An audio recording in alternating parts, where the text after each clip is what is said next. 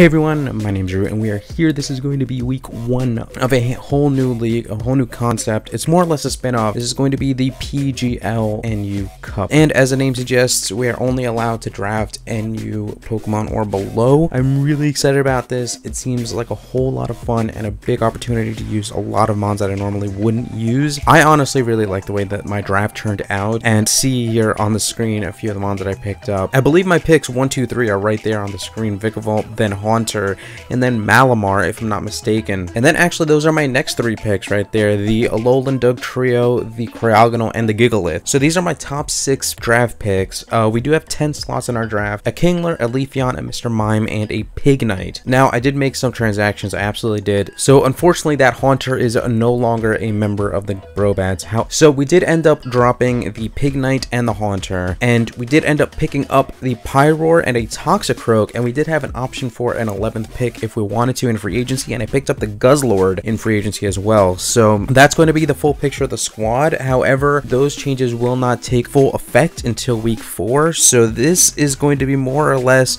our squad for the first 3 weeks. And as for Sin's team, you can see the startings out of a rain team. Unfortunately, we didn't find out until after the draft that Drizzle would not be allowed because it is not allowed in NU normally. So I'm sure he's going to make some changes to his team. It's definitely going to be something to keep an eye out for in the weeks to come. However, he just doesn't have the automatic rain through abilities. He can, however, manually set up rain, and that is incredibly scary because a physical Dragon Dancing Kingdra tears through my team. In complete honesty, there was not much that I could do against a Kingdra that just wants to tear through my team right now. So I'm going to do my best to stay out of that situation. However, looking at the rest of the team, Gastron is an incredibly difficult Pokemon to break through, and then the Mawile is going to be really scary for the specific team that I brought. And then of course Type Null is an absolute monster. Now all my special attackers here carry the hidden power ground because I knew that that Aggron would be a possibility, and because of the Mawile specifically. So this did end up working out for me quite a bit, and unfortunately his team as it was did make it a little bit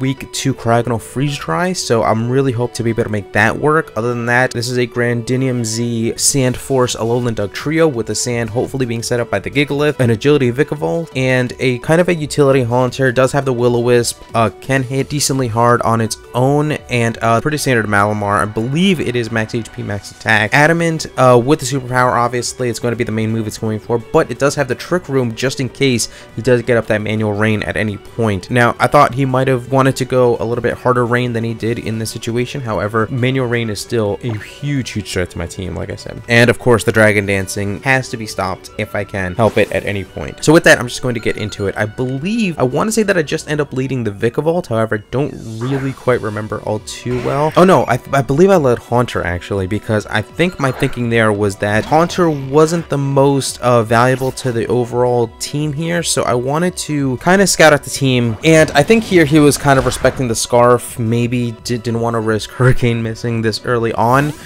But like I said, I'm a pretty standard Haunter. I believe I'm Focus Sash now that I'm thinking about it, and in comes this Mawile. Now here, obviously I have to fear the Sucker Punch. I do go for the Sludge Bomb. He makes a great play, goes out into the immunity, but I am so afraid of the Sucker Punch at this point. I just end up going for the Will-O-Wisp here, and just trying to mitigate this thing for later on in the match. And this thing could get a free Swords Dance up if it wanted to, but it ends up going for the Fire Blast on the next turn, and we take that reasonably well. It's Life Orbed Fire Blast. It's pretty much fine. However, I do end up going for the HP Ground. I'm pretty much giving this thing up right now.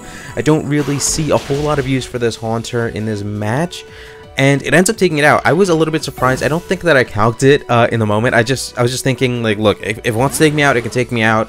I just want to get off as much damage as I can here with the hidden power ground, and it ended up taking it out. And he brings in the Kingdra. Now again, my biggest fear is that I'm giving him a free setup here, so I feel like I can handle manual rain. What I can't handle is Dragon Dancing, so I have to stay in. I have to Will-O-Wisp. I'm gonna be faster to start off here. And did make sure that I outsped max speed Kingdra, and I have to get off a Will-O-Wisp in case that this thing is in fact physical with that Dragon Dance. But it does give me an opportunity to see that no shenanigans are going on. It does give me an opportunity to scare him out with the Freeze Dry Cryogonal.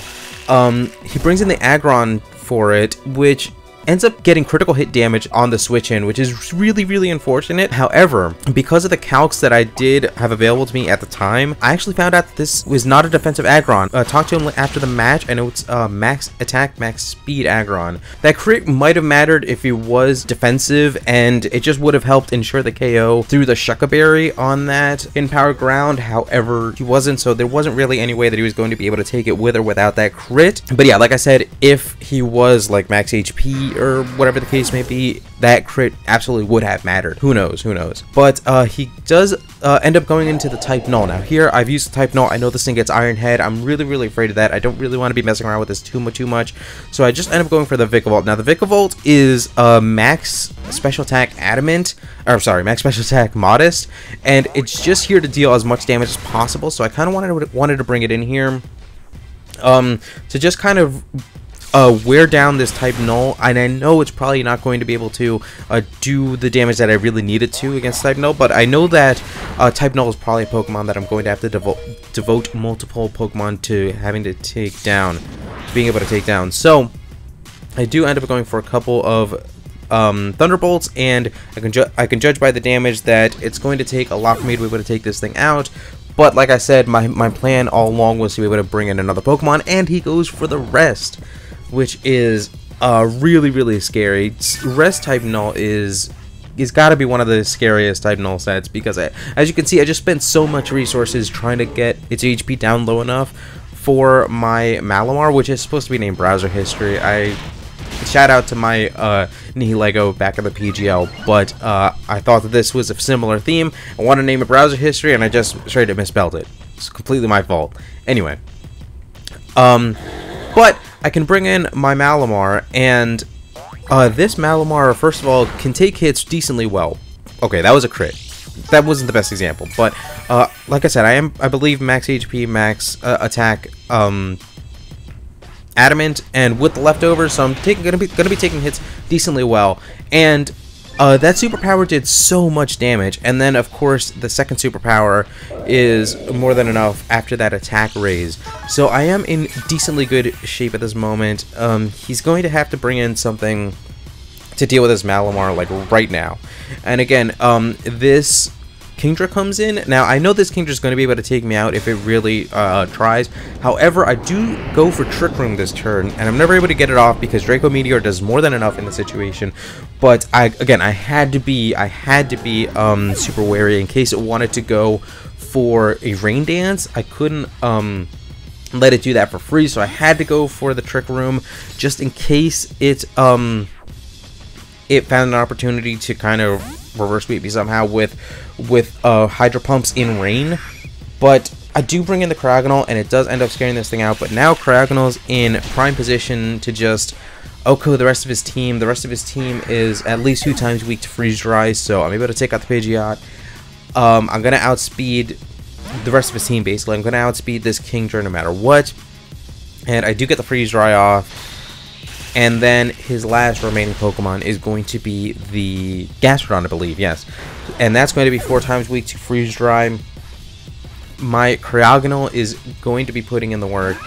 It gets 4 KOs in this match and sweeps with the final 3 KOs, and that's going to be a 3-0 win in Week 1 of the NU Cup. That was a lot of fun. Obviously, all the props to Sin. Like I said, I'm sure he would have constructed his team differently if he had known that particular rule going into it, but he still absolutely has a very scary team on his hands. I'm excited to see what he'll do with it, but like I said, for the time being, the Brobats are 1-0 for the season at +3, and I'm just super excited about it. We are going to grind out for some more wins. We're going to do our best throughout this 8-week season, I believe, and we are going to go on a tear in the playoffs. I think that this team that we drafted is really strong. I absolutely cannot wait to get off all the things that I want to get off. But with that, thank you guys so much for watching. We'll be back with more PGL NU battles, and if you guys made it this far, we will have a new PGBL season coming really soon. I'm really excited about the